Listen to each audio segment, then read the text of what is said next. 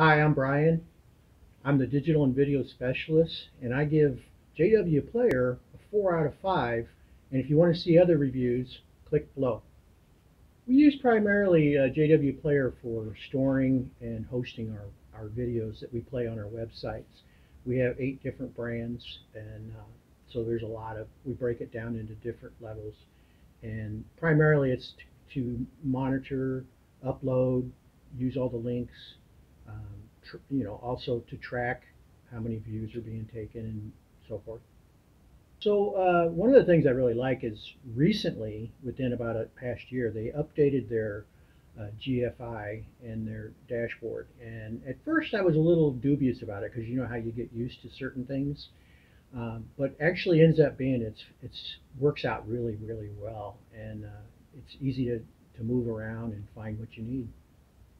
The one thing that kind of JWPlayer kind of falls down a little bit on is that they don't really have a good way of putting a URL, active URL in the video.